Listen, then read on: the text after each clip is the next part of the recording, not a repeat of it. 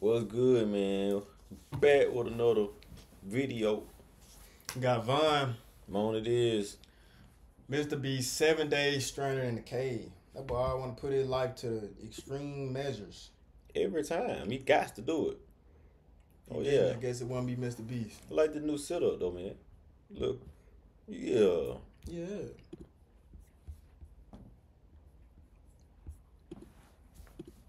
I don't normally do intros like this, but I'm currently descending hundreds of feet into a cave that runs over 5 kilometers deep. That's the first question. Why? Why? Like, my first question is why? Like, what's the reasoning? What you getting out of that?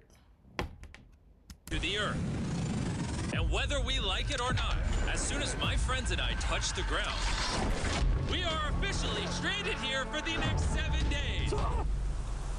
That might have been the scariest thing I've ever done. First things first, we gotta get really far away from where we rappelled down. Why? If it storms, this entire area could flash flood, fill up like an ocean, and potentially... Okay, double. Drown why? Why? Because you know it ain't gonna flood. It gotta be like a 9% chance that it'll flood. No. It's probably a high percent chance that it even rain. I'm talking about that it'll even rain or something. But every time Mr. Beast always risking his life for a like video. Sure. Whole time he got 12, 13 safety guards. What you say? He got cameras that bending now. They probably didn't watch the cave for a week. What? He got 3 Marine soldiers on standby, like.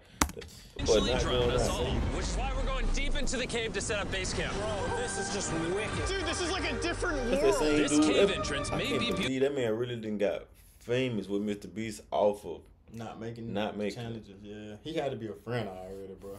He failed and made his way to on Mr. Beast channel. Part of the channel, not on it. Now he part of the main people. Beautiful, but looks can be deceiving. We didn't know it yet, but the next 7 days will by far be the hardest of our entire lives. What are gonna It's gonna get dark. Like if we have a camp, we're screwed, okay? Do you have any idea where you're going? We're just looking for flat ground to set up camp. Upon entering the mouth of the cave, we stumbled upon an area with high enough elevation to protect us from any flash flooding, meaning that it was perfect for camp. Perfect is a crazy word. Good enough is what I would use. Good enough for camp. We spent the rest of day 1 grabbing our supplies that we were dropped with. Each one of these bags weighs like 80 pounds. And as you can see by the footage, we spent around 4 hours. This is very hard to traverse. Getting all of it back up to our base camp. All right, we've got some lights on in here. Our supplies are... Bro, look at the edits, fool. There's so many small edits that he put into this video. Finally at our home base, and if you point the camera over there, you'll see it's pitch black. It took all day. And so we set up the bare minimum for camping grounds. We drilled holes to hang up some ropes. Grab these, pull yourself up. Looks like the ropes will be able to support hammocks. And with the help of our survival guide, Joel, we hung our hammocks. This thin rope is what holds up my hammock. Yep. Ate some dinner and prepared for a very cold night 1. Not gonna lie, this hammock is way more comfortable than I thought it would be. Hey. Oh, God. Why is my head so big, bro? This part of the cave is 2.5 kilometers deep, and we're basically camping at the entrance. Tomorrow, we have a lot of exploring. How'd you guys sleep? Horribly. I didn't. It's a very perplexing environment. The cave's constantly dripping water on us from above, so we put a tarp over us. But even still, the water's dripping into our hammocks. I have an idea. Let's make our shelter actually good. I say we connect these tarps so we stay dry while we're sleeping. That's literally genius. I'm not just a YouTuber, okay? My hammock gets out right here. Are we serious right now? This is where I just got out of bed. Once everything's perfectly organized, I'll start working on my thesis. And we didn't realize it at the time, but this hole is almost 40 feet deep. So while Sean and I got started on the super tarp, Mac and Carl went to see how dangerous this hole was for themselves. Do you see my hammock up there? That is where I slept. Now look at this. And because everything looks the same, it's probably pretty hard to follow us in this cave. On this map, you can see our home base and how far they're moving away from it. All right, Mac, it's been real, bro. Oh, bro, this is crazy. While the boys are randomly exploring, me and Sean actually have to work on the camp. Why is there a sleeping bag over here? Because it smelled like pee. Ew. Lesson number 1, don't rent your sleeping bags. Why did we rent sleeping bags? Why did we not just buy sleeping bags? We're zip tying the tarps together to create one mega tarp. Don't mind me, just trusting this rope with my life. And meanwhile, Mac and Carl were still in a hole. Oh my God. And eventually, they finally made it to the bottom. Hey! We're supposed to be working on camp. We just wanted to show how dangerous camp was. Just don't fall. It's a skill issue. Oh, okay. Even though they should have been on their way back, Carl and Mac insisted on seeing how deep they could go. Bro, this just looks so crazy. You think you could make it through the river? Mad. But little do these two know, this river actually runs throughout the entire cave, which means we'll be spending some time in it. Oh, there they are. Tell me you guys cooked. Oh, we cooked. That's right. A new home, am I right? Let's go. We now have a roof. Look at this. I'm not gonna lie, you're actually kind of crushed. And we moved the fire pit to this little cove we found. What do you think? It's warmer. It's cozy. These rocks trap the heat here and block the pee from the rocks above. It's not pee. What do I call it? I don't know, maybe rain or something? But it's not rain, it's rock. Baby. Wait, point it up. Do you see clouds? No, you see rocks. It's not rain. Rock pee. Rock pee. Rock pee, fine. All right, it's rock pee. And after a much drier night of sleep, we decided to have Joel, our survival expert, help us get all the way to the end of the cave. Cave! Cave! Cave! Let's see how deep in the cave we can make it. Now, keep in mind, we are still just at the beginning of this massive cave. And our That's way too much cave to be trying to walk through. Like 7 days of cave is crazy. The fact you gotta get back out. And you got no sunlight for 7 days. Imagine how bright the sun gonna be. You know how it be when you leave the movie theaters for an hour? Yeah. And our goal is to make it all the way through it, without dying, of course. Oh my gosh, this is kind of steep. Well, you ain't seen nothing yet.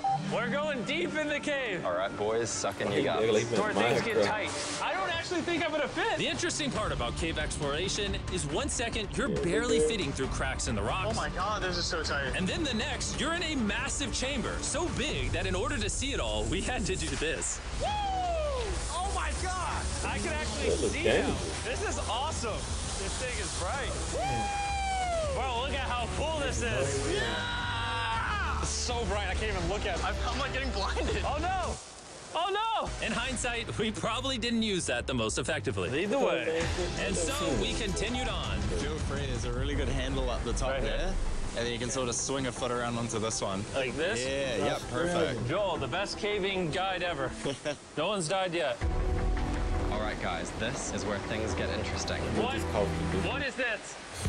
So from this point on, wetsuits, we're going for a swim. Yesterday, Mac and Carl were joking about doing this, but the rest of this cave adventure takes place in a freezing river. Oh my God, this is insane! Meaning wetsuits are the only way to not get hypothermia. Why are we doing this? This is a once-in-a-lifetime experience. It's because you die after you do it. So in order to get to the end of the cave, we have to hop in this river and fight the rapids through this tiny hole in the rock and carefully squeeze our way through it. Take your time, it will take your feet behind you a little bit. All right, I'm getting in the river. You want to follow the wall around to the It's so left. cold. You got it, Jimmy. Ah, Cold I that broke water. my fish. Jimmy, I need you to pull yourself up out of the water. Oh my God. What's crazy about doing this It's so cold. is when you're completely submerged in freezing cold water, gripping onto the rocks becomes incredibly hard. Oh my gosh, that was crazy. Mac, Carl, let's go. Boy, you been paid Even a though this grip. obstacle was difficult, it's nothing compared to what's up ahead. They got GoPros. Hey, boys, we're now 10% done. Which means we've only scratched the surface of this expedition, and we still have over 2 kilometers remaining to reach the end. As you can see, it rains in this cave 24/7. So I'm making a chill spot for us to hang out in and not get wet. I wonder what it would look like if I wasn't here to build all this. Pretty sure they'd just be sleeping in a pile on a wet rock. Why don't we keep moving now that the body's Not like awake? no animals in Temperature the will cave. drop quickly. Why is this so difficult? Ain't no animals. There be no people. The worst part is, every inch we go this way is an inch we gotta go that way to get back to camp. It's probably whole Start time. recording to show people what it means. That to water start probably with. drinkable. People are like, what That's the what I hell was are you? thinking. It flows so fast. Our next obstacle may be out of the water, but that doesn't make it any easier to get through. Is that a spider web? Spider, I don't see a spider. That means it's probably on us. I hate my friends. This cave is like a Mr. Beast video. The further you go, the harder it gets. Just straight up, if we didn't have Joel, I'd be dead. And after 3 hours, Joel had some bad news for us. The water's too high and we've taken too long. We're gonna have to turn around for today and head back to camp. I disagree! You can't disagree with the safety expert! I disagree! Well, we can't really disagree. It turns out we wasted way too much time filming and playing with flares to the point where we now had to restart and attempt this mission another day. No way. Sean, we're back! What'd you do while we were gone? Hopefully nobody gets wet now. Bro, I didn't even know we packed lights. Yeah, they're awesome, right? Sadly, we only made it 20% through the cave today. But mark my words, we will go the distance in a future day. I doubt it. That's not gonna happen. We might rest on day 4, and then on day 5, try to go all the way to the end of the cave and see what's there. Day 3 was a lot of fun. I'll see you guys tomorrow. And after a third miserable night in the cave, the next morning we only had one thing in mind. A hot shower would literally save my life right now. Oh, showering would be awesome. I haven't showered in 4 days. As you can imagine, showering inside a cave isn't easy. We had to hike all the way back to where we rappelled in to safely reach the riverbed. It's so cold. Oh my God! I feel my brain. I've never felt my brain like this. My forehead is frostbite. Let's use the drone to dry our heads off. Come here, drone. A little further. Stop, stop. It's actually working. Yeah, it is working. Who needs a hair dryer when you have a drone? And after we dried off, we sat down with Joel to plan our journey. What is this, Joel? This is the I don't know who's driving that drone, but them folk can drive. For the cave. Last time, we had to stop because of the fast-moving water, but the rains have been slowing, so we might just get a window to reach the inn by tomorrow. Dude, this is about to be wild. First, we'll need to pass some of those same rapids from yesterday, dive off massive cliffs, and avoid jagged rocks. And if we can make it past all that, we will finally make it to the beautiful glowworm chamber. Don't tell us what that looks like. I want us to be surprised. Do you think we're gonna make it? Nah, let's not play that game where we're gonna make it. With tomorrow's plan thoroughly mapped out, we rested up and made feastable s'mores to regain our energy. Everyone cheers. This was some lifestyle. Oh, Joel's about to have his first feastable s'more. All right, Joel, be honest.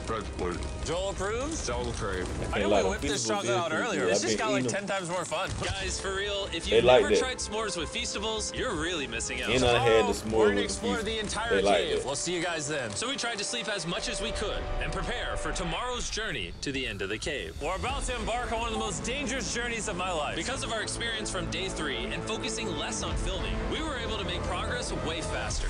Woo! This water's cold. Just like the other day, bro. Nice, bro. Easy. And to ensure our best chance of survival, in addition to Joel, we brought another survival expert with us. This is where we had to stop on day 3. How we doing? We're making much better time. Behind us, it's pitch black. Where do we go? This area gets narrow, the current's strong, so we're going to use the walls and kind of climb our way along. Yep, through we go. Oh, God. Yeah, jump for that first rock. There's a couple of good rocks around the corner as well you can get a hand onto. It's so dark down here. There's no bottom right now. My feet aren't touching the ground right now. Because we couldn't reach the ground, this meant that if we let go now, we could get swept away by the strong current directly beneath us. Joel, what are we doing? I would go into here if you can. That's a good one. I can't even see where I'm going. The current is taking me away. You got it. You got it. Get yourself in there, and it's going to get way gentler. I go in here? Yep, in the hole.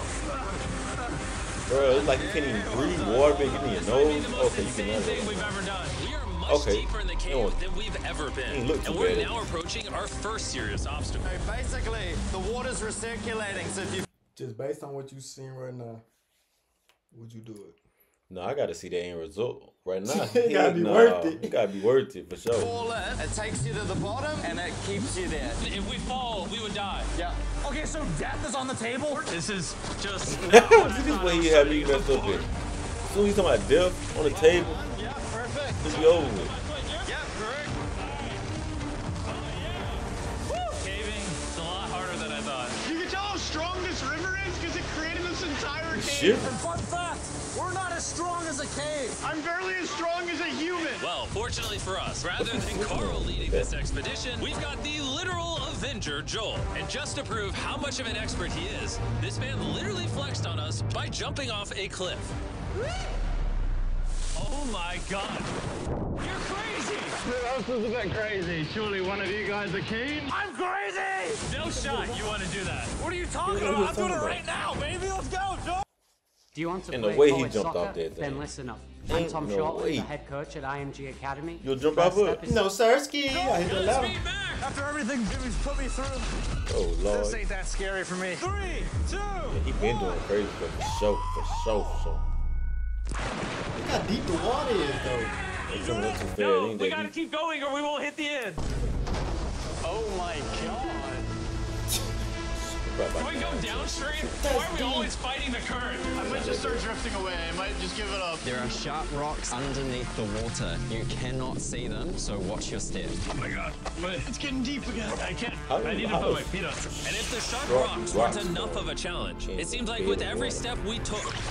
Oh, bro, I can't see anything. This is terrifying. The cave became darker, tighter, and ruthless enough that we began to question if we could even get to the finish line. This is exhausting. This cave is about to get a lot harder, and I have something I need to show all of you. Joel, can I see your bag? Thank you. You know what you've been carrying? What have I been carrying? The brand new Mr. Beast Lab Swarms. I'll be honest, guys. As you can see, because of what I've been going through for the past 5 hours, I'm clearly in no shape to tell you about this right now. And so, a month after we filmed this, I built an entire cave set, threw on my Future Jimmy name tag, and then said, hey, Future Jimmy here, and I'm going to tell you about my brand new toy line of Mr. Beast Lab Swarms. It's a collectible toy line with over 119 uniquely designed characters that you can collect. And the coolest part is, to find out which character you got, you pour water into this tube, shake it up, and the swarms will appear in front of your very eyes. And to demonstrate the product, I made this giant life-size version of the swarms tube. Fill the tube with water. You won't need this much water. This is just a giant tube. All right. And now that this is filled with water, Mac's gonna give it a little shakeage. Oh. Is it shaken up enough? I think it's shaken up enough. Then you pour out the water. Do the honors, Joel. And out of the water will be revealed which 2 swarms you got. This is the rarest one, the Hyperchrome, that I only made 1,000 of.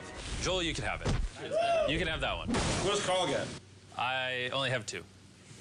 And we didn't just stop with the swarms, we also made these action figure panthers that are in these briefcases, and this mutator that, just like the swarms, has a really cool reveal when you buy it. That's the B symbol. I'm glad you asked. Mr. Beast Lab toys are now available everywhere in the world you buy toys. They're all out now. Go give them a try. And after more brutal trekking throughout the cave, we finally arrived at the glowworm chamber. Man, this better be worth it. Alrighty, team. Welcome to the glowworm chamber. Whoa! Holy crap. That is crazy. Dude, this does not look like it's Earth. All of the lights you see here are actually created by tiny bioluminescent glowworms. That kind of looks like the Milky Way galaxy. Wow. At this moment, this view honestly made that trek worth it. While making it to the glowworms was definitely worth the trip, our journey was still not over because we had to go all the way back to base camp. In the same It's day? almost day 6. They're not back, and I'm exhausted. I don't know if I'll be able to sleep, though. Just worried with them being gone so long. The trip back is way easier because we're just floating with the current. Now, because you guys have already seen the trip, we're going to expedite the way back. But seriously, this whole journey took so long, we crossed into day 6 before reaching camp. John. What's up, guys? I was starting to get worried. Happy day 6. Day 6, let's go. All we had energy to do was thaw out by the fire and finally eat some food. That was a very adventurous day. I'll see you guys tomorrow or later today. It is day 6. Yeah, maybe today. I don't know.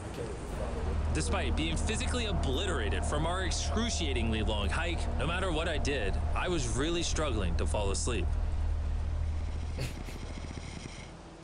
Not that.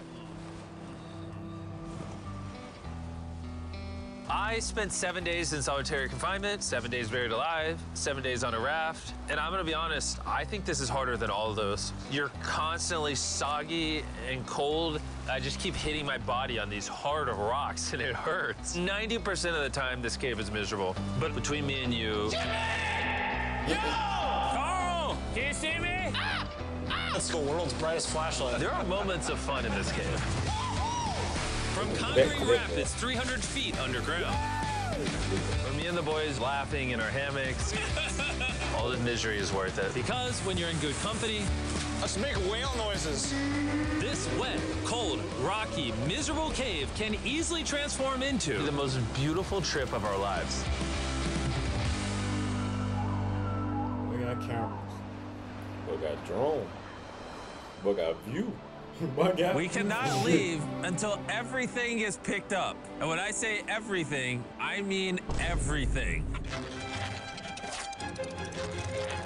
Let's get out of here. And after our journey back to the mouth of the cave, Oh, it looks so good up there. we had one more surprise for Joel. And before we head out, Joel, As a show of gratitude, we got you 50,000 New Zealand dollars. So it's 10 grand for every human you didn't let die. Oh gosh, thanks so much, Jim. we love you, Joel. And now that we got that out the way, let's leave.